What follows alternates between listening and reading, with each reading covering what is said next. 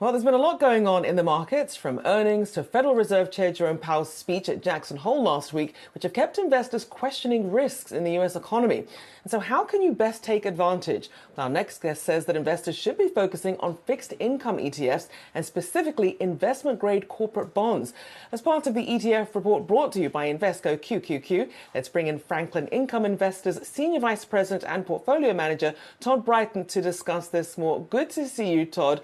So start with some of your top picks here then in this environment. Morning, Michelle. Thank you for having me. So income is INCM is an actively managed multi-asset ETF. We employ a flexible asset allocation policy that allows us to deploy capital in areas of the market that offer the most attractive prospects for current income as well as capital appreciation. So as you talked about, we do have a preference for fixed income today, specifically higher grade, investment grade corporate bonds. So as we look across the landscape, we think about the different risks, the places we can allocate to. We really think about it as three broad buckets, and those being interest rate or duration, equity market risk, and then credit. And as we sit today, we've obviously have a rate dynamic that looks significantly different than it did 12 to 18 months ago. And we have yields in the investment grade space approaching 6%.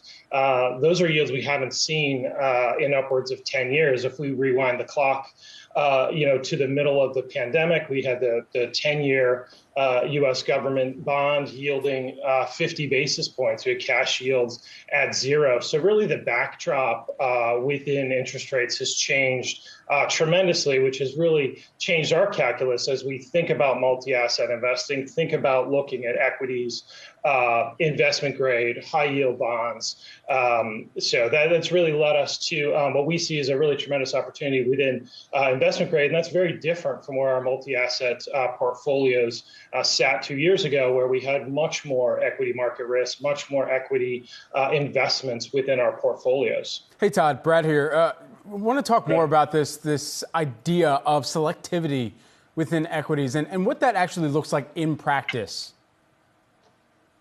Yeah, so clearly we think there are opportunities within equities. It's been a very interesting, a very narrow market this year. I'm sure, as everybody is well aware, that the seven horsemen really driving the market forward. And we think what that has done is, a lot of sectors, a lot of industries, have been left behind. They might be, have strong secular trends, but are facing, more short-term cyclical dynamics. I would point to something like the analog semiconductor industry. Obviously, there's pockets of the semi industry, like NVIDIA, that everybody's quite aware of, that have done extremely well. But there's other pockets that have struggled as we've kind of dealt with the inventory issue in the channels. They are starting to work through that. But as we look longer term and we look at the analog semiconductor content that's in a electric vehicle, that's in an autonomous vehicle, that's in what's required for factory automation, what's going on within data center, these are tremendously strong long-term secular drivers for this industry. So that's an area that we find particularly attractive today, as I mentioned, possibly facing some short-term cyclical issues, but over the long term, we think they'll do extremely well. You mentioned the seven horsemen. I mean, we've heard so many different takes on the sevens. There's the Magnificent Seven. There's the seven horsemen. I mean, you can go serendipitous seven, whatever. At the end of the day, has there been a clear ETF play that's emerged as a result of the successes of the sevens? Yeah, I mean, probably not the best place to answer that. I think, as I discussed, we focus really around multi-asset income investing, and that's how we think about investing. We do think, there are plenty of areas within the market. I mentioned investment grade corporate debt, but also non-investment grade, and within equities where you can find not only current income, but as well as those prospects for capital appreciation. So we think INCM is a particularly attractive vehicle for investors looking for income as well as growth. And Todd, what would signal a turning point in the sort of ETFs that you're focused on right now? Obviously, you have an interest rate environment that's a little bit uncertain, fears of a recession coming up, potentially if the Fed can't stick that soft landing next year. What were some of the signals that you'll be watching for when it's time to rotate in or out of some of these ETFs? Yeah, I think, for our positioning today, what we've seen over the last couple of days has been,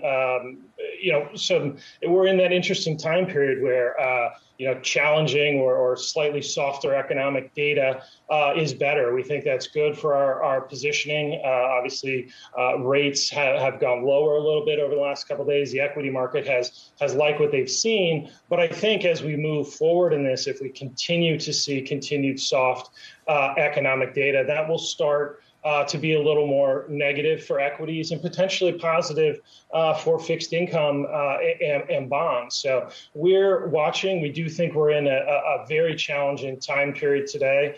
We've heard from Chair Powell many times over the last couple of weeks, just most recently at Jackson Hole, that the Fed is very data dependent. They are willing to move and have another interest rate increase if necessary, but they're also, could be at the end as well. So I think what we've seen over the last couple of days, the economic data has been helpful for us being at the end of the interest rate hiking cycle. But, we will be, very cognizant of the data that comes out over the next couple of months. The Fed's obviously watching it very closely. And I think for us, regardless of whether there is one more increase or whether we are done at this point, we are much nearer to the end. We are digesting over 500 basis points of interest rate increases in the economy today. And now we're talking about maybe there's one more, 25 basis points more. But otherwise, we're near the end. And now we're just talking about the length of how long the Fed will hold interest rates at that level. Franklin Income Investors Senior Vice President and Portfolio Manager, Todd Brighton. Todd, thanks for taking the time here with us today. Thank you, Brad.